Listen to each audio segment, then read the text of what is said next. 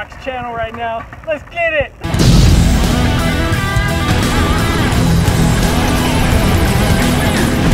Get back!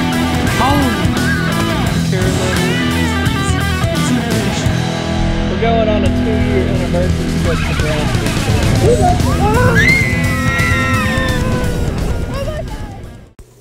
What is up, everybody?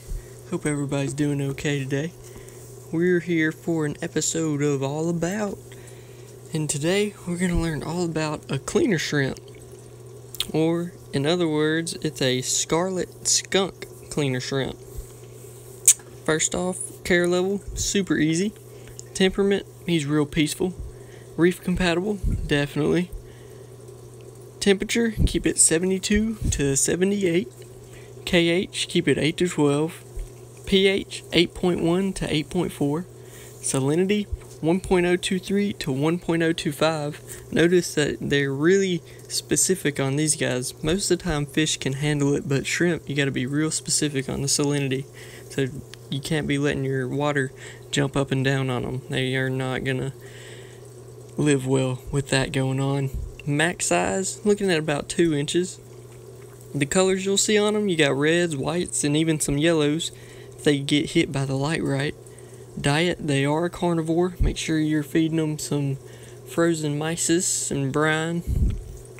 Compatible, anything. I mean, I have mine with a coral banded fire shrimp and a peppermint shrimp, so I mean, he does fine with all those guys.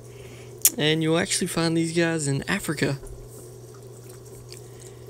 These cleaner shrimp are going to set up cleaning stations around your tank for fish to come by, and they're going to clean bacteria and dead tissues off of your fish. And some fish will even let them clean their own teeth, which is pretty crazy because you'd think they'd eat them like it's food. And another cool thing about these guys is they stay out in the open. They're not, shy like a fire shrimp might be. Like, they're always going to be out for you to see them. And I think that's about it for the cleaner shrimp. It's super easy. I'd definitely recommend one if you got a tang in your tank. Because, tangs are going to get stuff all the time. And these guys will definitely keep them clean the way you want. Thanks for being here, guys. This was all about the cleaner shrimp. Hope y'all have a good day.